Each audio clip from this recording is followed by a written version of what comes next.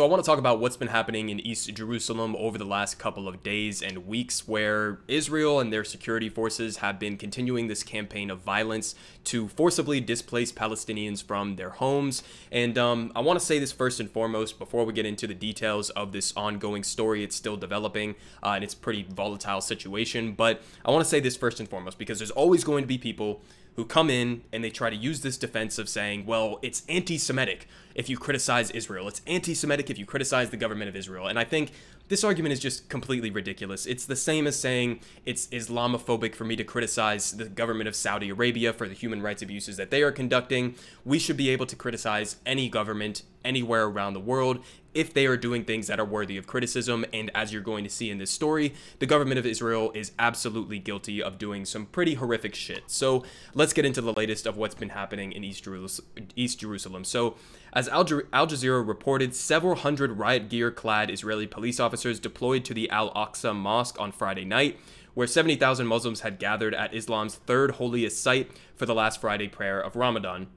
Thousands of worshippers stayed to demonstrate against Israel's attempted expulsion of Palestinians from the neighborhoods of Sheikh Jarrah. So this story is surrounding this specific neighborhood as well as another one, but this is an ongoing process. If you know anything about the history of Israel and Palestine, this is what Palestine used to look like in the early 1900s. It was all of this land here, and then over time with laws that were put in place and with settlements that continued to expand, obviously that land has significantly shrunk to the point of where we're at roughly right now. This is a map from 2017, but you have the Gaza Strip here and you have the West Bank, which is Palestinian territory, and all of the rest of this has been displaced and is under Israeli control, and even Israel is expanding and has settlements scattered throughout the West Bank, etc. And so there's this flashpoint of contention in Jerusalem where you have East Jerusalem and West Jerusalem.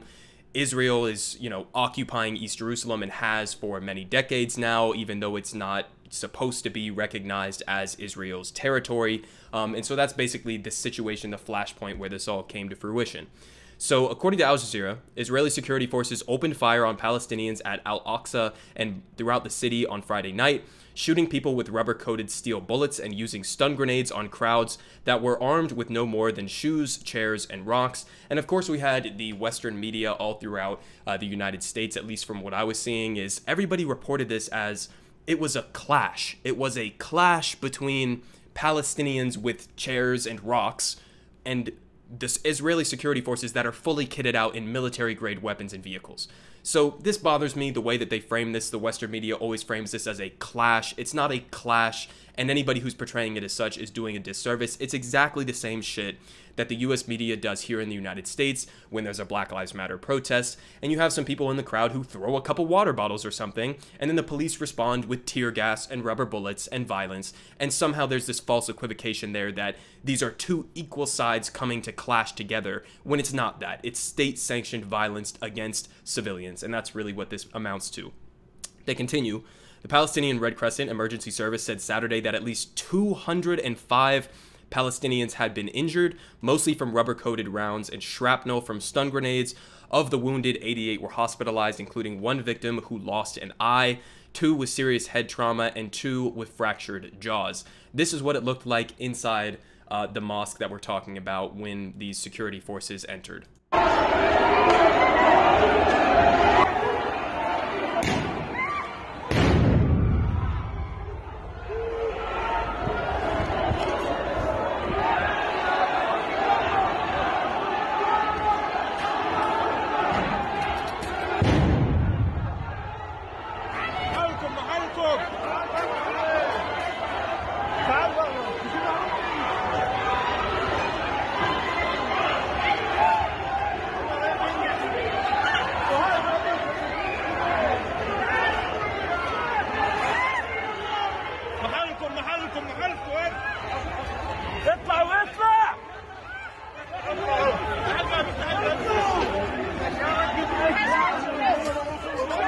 Right, so as you can see, obviously a pretty chaotic situation. I saw some stun grenades, I saw some potentially tear gas going off in there. This is in a mosque, okay? This is in a mosque. So just to get a perspective, let's just real quick think about if this was not a mosque, okay? If this was in a Catholic church or if this was in a Jewish synagogue. Imagine if a group of Muslims okay, a group of Palestinian Muslims had ransacked and invaded with their security forces a synagogue or a Catholic church while people were in prayer. Think about how the Western media would be all up in arms about this, and deservingly so. But just because it's a mosque, somehow there's this big discrepancy, and there's some sort of, false equivocation going here that this wasn't a one-sided assault. It absolutely was. So continuing on here, just a little bit of the background as to why they're doing this, why these people are being displaced from their homes in these regions. According to media reports, and this is coming from a letter that was put forward by Marie Newman and Mark Pocan of the Progressive Caucus in Congress, they say, according to media reports, the Jerusalem municipality is planning to build a biblical theme park, Gan Hamelech, in Al-Bustan neighborhood near the walls of the old city after it demolishes 100 properties, which are home to almost 1,500 Palestinians, 63% of whom are children. In the Jerusalem neighborhood of Sheikh Jarrah, 169 residents, including 46 children from 12 different families, have received eviction notices so their homes can be occupied illegally by Israeli settlers. And from 1967 to 2017, Israel demolished an estimated 5,000 Palestinian homes in East Jerusalem. According to a report by the Land Research Center, according to B'Tselem, from 2018 to 2020, Israel demolished another 349 Palestinian homes in East Jerusalem. They continue on, noting that East Jerusalem is part of the West Bank, and under international law, Israel is in military occupation of this territory, notwithstanding its illegal incorporation of East Jerusalem within the Jerusalem municipality and its subsequent illegal de jure annexation of East Jerusalem. It points out also that Israel's obligation under the Fourth Geneva Convention to refrain from destroying Palestinian property, while citing Article 8 of the International Criminal Court's Rome Statute, which states that extensive destruction and appropriation of property not justified by military necessity and carried out unlawfully and wantonly is a war crime. So in other words, what Israel is doing here is a war crime, okay? They are forcibly evicting people from their homes, whether it's through their discriminatory court practices or whether it's through literal violence. These amount to what could potentially be called war crimes. So that's the situation that we have right here. They're not the only ones saying that. We had Human Rights Watch come out. This was on April 27th. This report was released, a threshold crossed Israeli authorities in the crimes of apartheid and prosecution, guilty of crimes against humanity, according to Human Rights Watch. And curiously, Joe Biden, as all of this is unfolding, right, this is from a couple months ago, he came out with this position, continuing on in Trump's footsteps.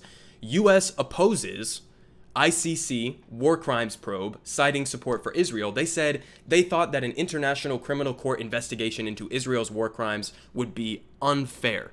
And how would it be unfair? Well, it would be unfair because we know, again, under the International Criminal Court Rome Statute, this would be a war crime. So by unfair in this circumstance, what the United States is saying, what the government of Israel is saying, by saying that the International Criminal Court doesn't have any jurisdiction or shouldn't have the ability to go and investigate war crimes, what they're saying is, we know we committed war crimes and we don't want them to go in and point that out. That's what they're saying. This isn't complicated. So there's your perspective on that. We had Rashida Tlaib joining in here. A bunch of other politicians chimed in and gave their perspective on this.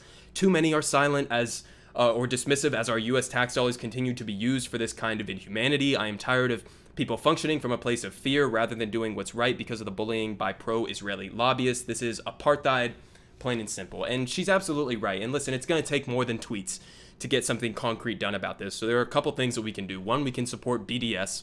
Two, and this is the more concrete one that progressives in Congress should be pushing for aggressively right now, is we have to condition aid to Israel. The United States gives billions of dollars a year to Israel in military aid and otherwise, and they use those funds, at least partially to some degree, to do the things that we are talking about right now, to commit human rights abuses against Palestinians, to form these illegal settlements in Palestinian territories.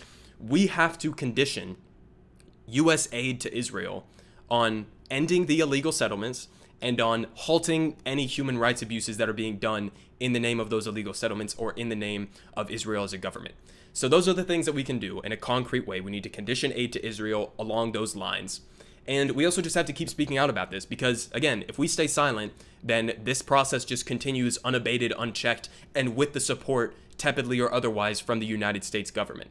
So we have a responsibility as U.S. citizens to understand the situation that's going on in Palestine right now and to speak out for Palestinians who are being unfairly prosecuted by the government of Israel, and to speak out on these things, to raise awareness for them, and then to take concrete action. Okay, so that's the bottom line. We got to take concrete action, condition aid to Israel. It's absolutely unacceptable that we have a role in supporting what is recognized by virtually the rest of the world and by all of these other organizations as war crimes, as apartheid, as unfair prosecution and removal of Palestinians, what basically amounts to an ethnic cleansing. So if you don't like ethnic cleansing, which I'm guessing most of you guys don't, then let's get on the right side of this and let's show some support for Palestinians who are protesting right now and ensure that these illegal settlements do not continue.